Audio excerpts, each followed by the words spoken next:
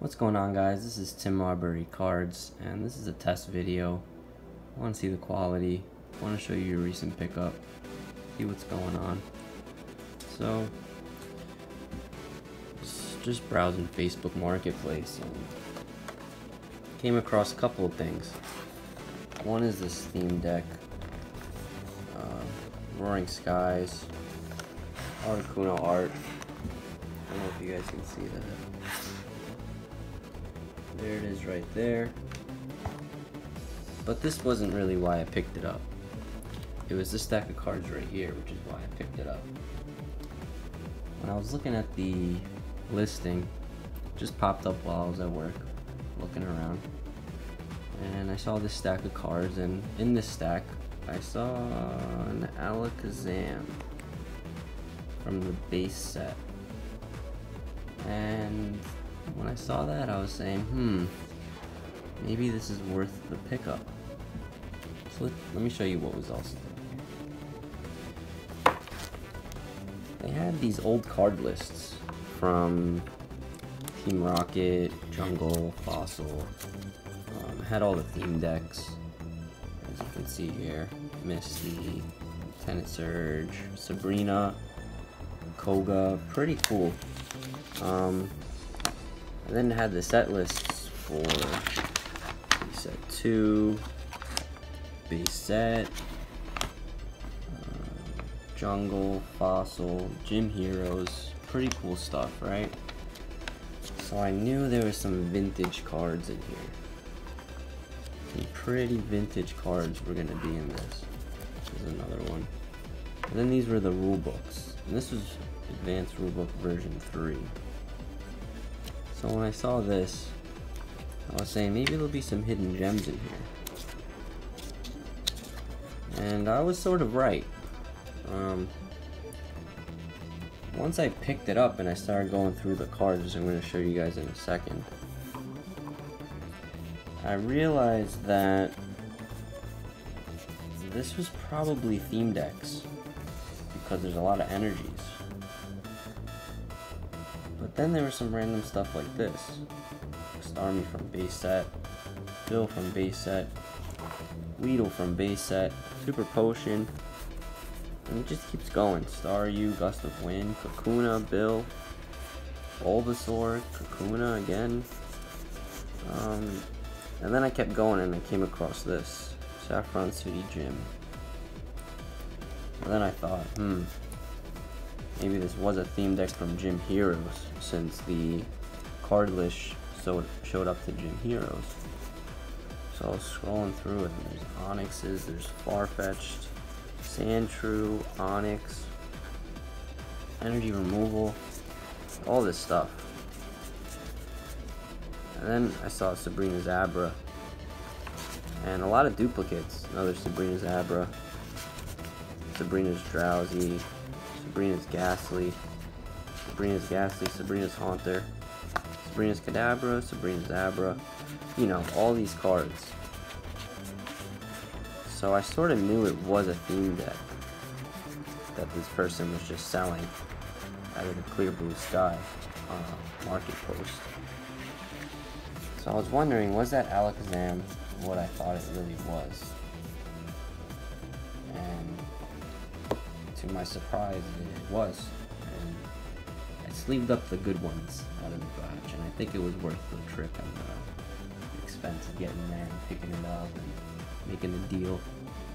But here it is. It is indeed a base set ALAKAZAM. And I'll go through those later, but you know, the quality wasn't as good as I hoped. The holofoil looks pretty good. You can see the scratches. You can see the whitening or silvering on the sides. And in the back, you can also see the silvering across the whole back, and that big dent right there. So that was sort of unfortunate that it wasn't in the best condition, but you know, I don't have one of these. I really wanted one. I saw it in the thumbnail of the thing and I took a risk. And these next cards that I'm going to show you are sort of what made it worth it after all. Sabrina Trainer card rare, non-holo. It's probably also in the theme deck, but pretty cool.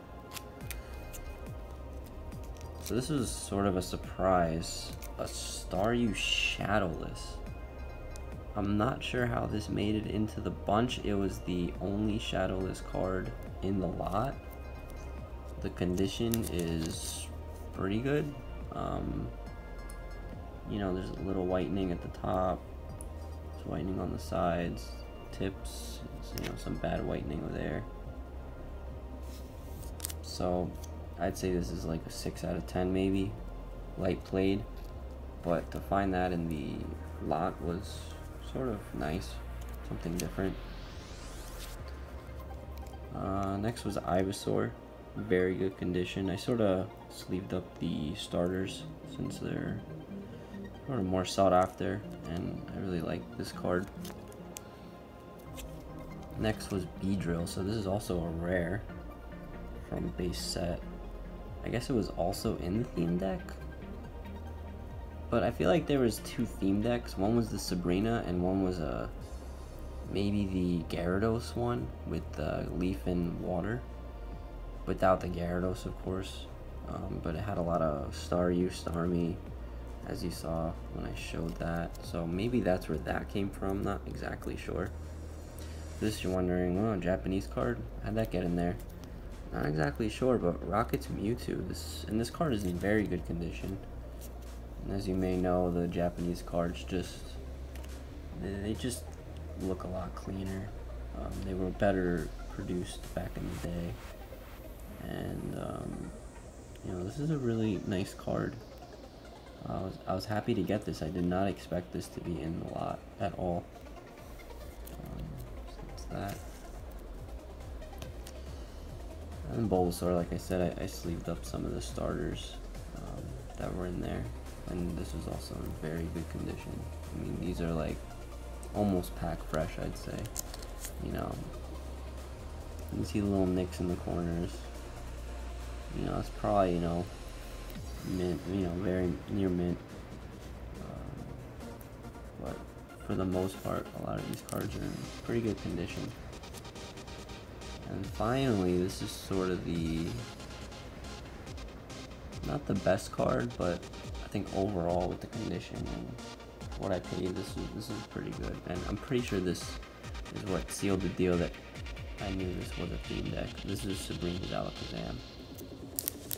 And obviously it's not first edition, so it's not that good, but I mean, the holofoil is pretty flawless. You can see a couple of dots. Black dot right there and a white dot by the spoons. But other than that, this card is in very good shape. The back is really barely any whitening on the corners. Just a couple nicks. I'd say this is a PSA 7 or 8 easily. And you know, I'll tell you guys how much I paid for this. I paid 20 bucks for this whole lot, including the theme deck. So all in all, I was pretty happy with the purchase. You know, you don't come across this stuff that often. That's just, you know, oh, here's a lot, and the lot is vintage stuff. Usually it's newer stuff. People just sell a bunch of bulk from Unbroken Bonds or Unified Minds or whatever, but this was actually a pretty good purchase for me just to get these 2 cards, you know, that are obviously not, you know, 9 or 10 worthy, but they're in good shape. They're, you know, it's nice to have in the collection just to start off. And you know, I'm really excited to start collecting, start selling, start sharing with you guys all the adventures that I'm going to be going on, getting cards, opening cards, showing you guys what's out there, what you can get. And you know, I'm really excited. So I guess that's it for this one. This is more of a test video. I'm not sure if I'm even going to post this video. I sort of just got this tripod, and I really want to set it up the right way, give you guys a nice background, give you guys a good viewing area, you know, sort of learn how to do all this stuff the right way. And you know, I want you guys to follow me on my journey, getting back into Pokemon after finding my collection at my parents' house not too long ago, and just really feeling like I want to get into this again. It was really fun when I was a kid, and now I have some funds to spend. Might as well. You know, this stuff's really nice. I miss all this stuff. So I'll see you guys in the next one, and thanks for liking, commenting, and subscribing. See ya.